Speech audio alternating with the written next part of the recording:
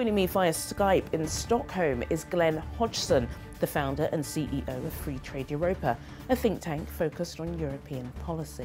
Glen, we typically speak on Skype, so unlike some of my other contributors, this doesn't feel strange. But what's going on, Glen? The death toll is rising, yet your designated Prime Minister is unchanged. What's going on? Yeah, I know we're going through the different process here in Sweden to most of the rest of the world. We, of course, seeing the impacts. Of course, Sweden has got a very different view to this, keeping the sick and elderly people isolated. And I think this is the right strategy as well. We see, for example, a country like Poland, which locked down very early, 10th of March, closed its borders. The curve in terms of infections and deaths is actually very, very similar. And, we're also seeing these lockdowns causing other problems as well. Mental health issues, depression. In the UK, for example, you over there can't even have a drink and feeling stigmatized, having an aperitif during a Zoom or Skype call with friends and family. And of course, this is wrong. Moderation is crucial, but having a small tipple doesn't really pose a problem for the vast majority of the population. And even we're seeing that studies saying that actually helps older people as well. So we need a sense of proportion in what's actually happening here at the moment.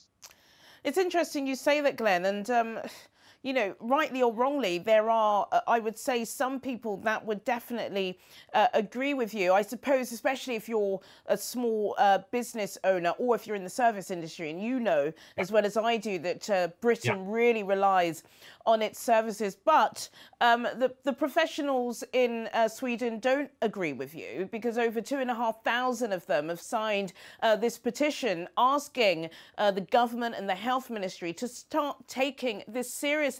Can you understand why some people are saying, stay indoors, close your doors? I understand where it's actually coming from. And I think a lot of it is actually down to, health practitioners that they have different views. They're not everyone's right, not everyone's wrong, but it goes down to views at the end of the day. And we don't know where this is actually going. There's also a lot of bullying as well. We saw President Trump last night, the Chinese and other European countries actually trying to force Sweden to follow the line. Half of it to make themselves seem good and actually taking the right approach. But I think a lot of the media, even the World Health Organization, is losing a bit of credibility because where it should be offering sober and trustworthy facts and figures, instead it's kind of scaremongering and these shock tactics to make sure that it's head of the headlines every day. Look through any social media feed, look in the media, it's all these doom and gloom and terrible Armageddon stories that you see all over the place.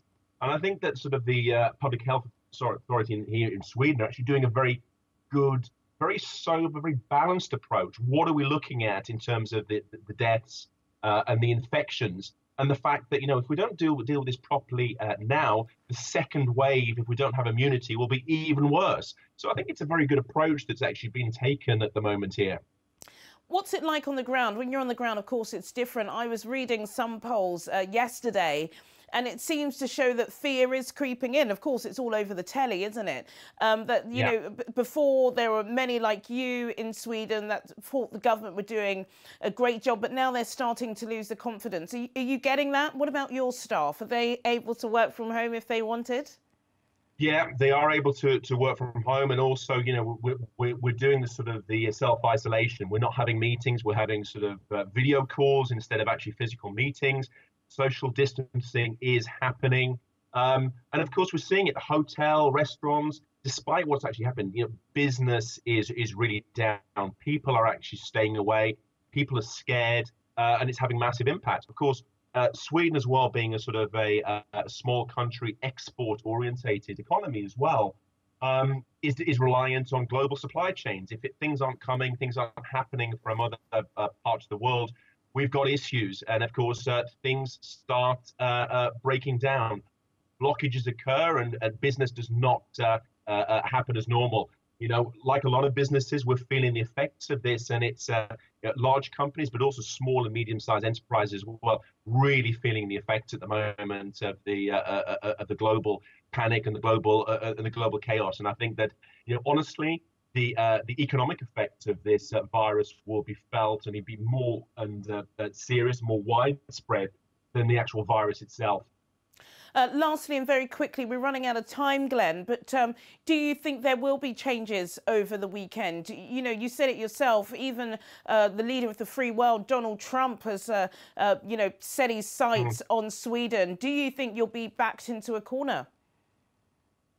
I think there's a risk of that. I mean, the government has new powers to be able to take more extreme measures. But honestly, I think we won't see the lockdown that we've been seeing in other parts of Europe and other parts of the world. I think that schools will remain open after the Easter holiday, which we're on at the moment here. And I think that we will see you know, a gradual lifting of restrictions in other parts of the world. And I think this will be something that will fall into line with the Swedish approach as well.